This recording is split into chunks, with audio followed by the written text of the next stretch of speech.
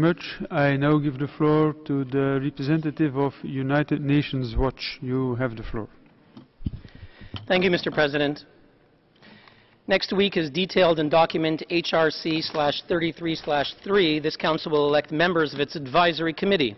In the 1960s, when it was known as the Subcommission, our founder, U.S. Civil Rights leader Morris Abram, was an active member. We continue to believe in the importance of the election criteria, which include competence and contributions in the field of human rights, high moral standing, independence, and impartiality. In that regard, we consider the sole candidate for the Western seat, nominated by Switzerland. We need to ask whether the criteria are satisfied. On the matter of human rights competence and contributions, it is stated that the candidate was this Council's expert on hunger. What is not stated, however, is that in 2002, the head of the World Food Programme, Executive Director James Morris, sent urgent letters to Secretary General Kofi Annan warning that the candidate, in his actions as Special Rapporteur on the right to food, was engaging in, and I quote, profoundly immoral actions and inflammatory politics that endangered the lives of millions of starving people worldwide.